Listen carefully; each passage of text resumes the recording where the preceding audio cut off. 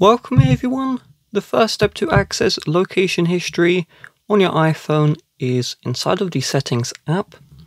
You're going to scroll all the way down until you see Privacy and Security.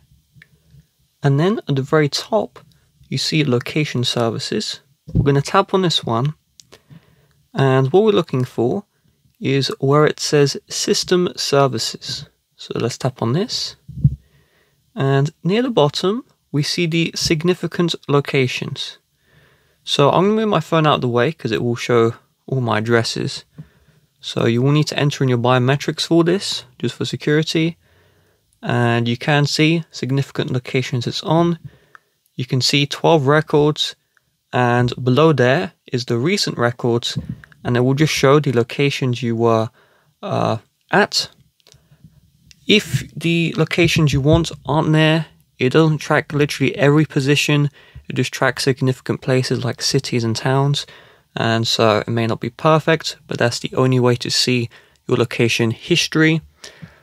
With that being said, if you would like to help support the channel, please do check the description. Bye bye.